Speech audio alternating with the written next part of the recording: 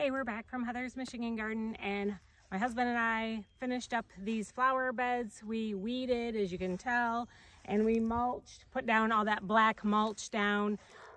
It took us about 8 hours to get all those weeds up.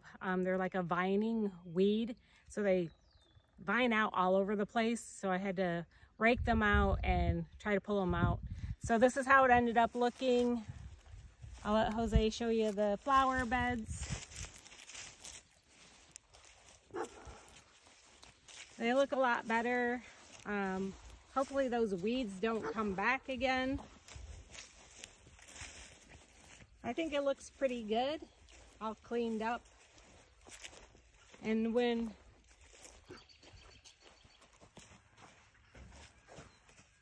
all right, thanks for watching Heather's Michigan Garden. I hope you like how it looks.